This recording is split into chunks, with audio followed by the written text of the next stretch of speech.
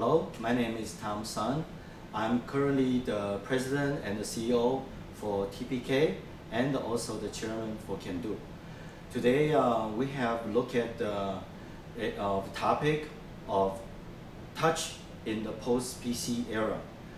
To discuss that topic, we have break down that topic into several elements to examine them. First, we look at the paradigm shift all around us with various technology, various applications coming all around us. After they converged, and what's the touch going forward with that? So we look at each market segment. Then we also look at what's ahead of us to further look not only 2012, and we look at the growth area for between now and 2015. So really exciting to look at the whole coming from, we have discussed all the way. We look at the output computing technology. Their growth has been tremendously. Basically, we talk about the currently our cell phone has the computing capability of 1969. All the NASA combined the capability. So it's a tremendous computing power for the output. However, our input has been restricted for the keyboard, has been with us after it's commercialized for 60-some years. And the mouse after commercialized for 45 years. So for this period of time, the input hasn't have a very big innovation because it doesn't really need such innovation. But however, today, people are talking about that and also noticed our cell phone, only 10% of the usage is based on communication when we are talking on the phone.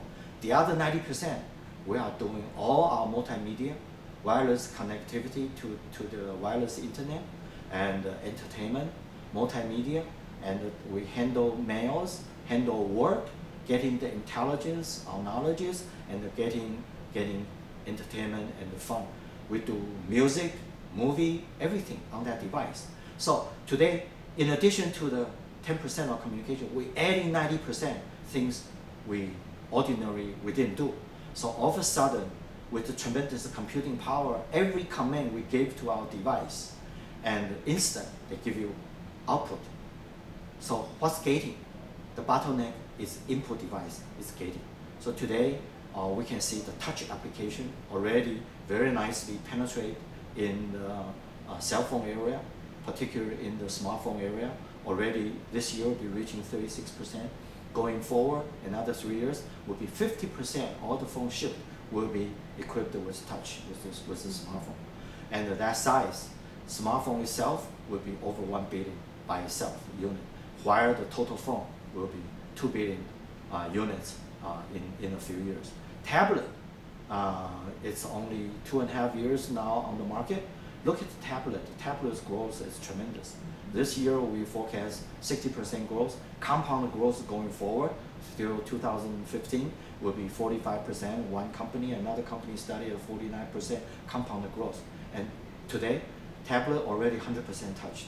And I think the next segment to come up is the notebook area. Notebook area, current forecast is saying the study show this year is going to be either 4% or 5% based on 3% last year of the penetration of the touch for that segment. So I seriously question that segment will remain at the 4% for this year and 5% for the next year. So I think that will be significantly increased after we have seen the tremendous innovative product have displayed, demonstrated 2 weeks ago at the Computex.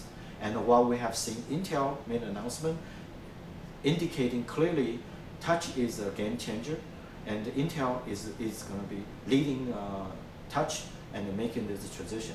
So we see then the Windows 8 demonstration following that 2 weeks ago. So all these are going to be aggregated. We are going to see the size of specific UI all the way from 3 inches to 80 inches, all be the same users interfacing in touch enabled specifically for design for touch. So all the devices in the future will be seamlessly synchronized and streamed. That will be very exciting future for the touch. And the touch is very incredible. Thank you.